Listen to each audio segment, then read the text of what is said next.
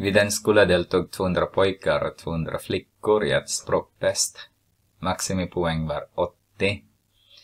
Resultatet framgår av lådagrammen. Kan lådagrammen för samtliga 400 elever ha följande utseende? Motivera ditt svar.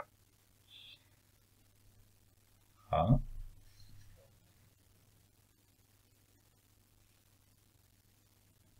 Ja då, ska vi studera lite. Flickor, det betyder från här.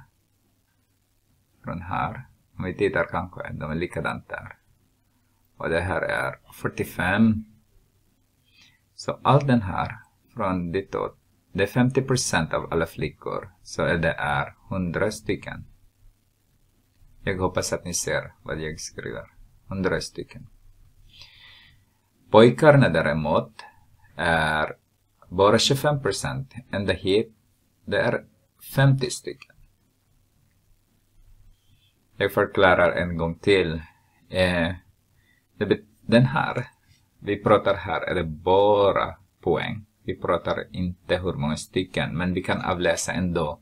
Medianen är i mitten, det vill säga att det finns lika många stycken 45, mindre än 45 och lika många som är mer än 45. Så om det här är 50% mindre än 45 så det var 100 stycken och mer än 45, 100 stycken. Och det här också är det sista kvartilen. Så det måste vara 25% bara. Så 25% av 200 är 50 stycken. Ska vi titta på den sista då? Det är fortfarande 45 här, som ni ser. Det är fortfarande 45. Men den som vi ser här, hela 25% av 400.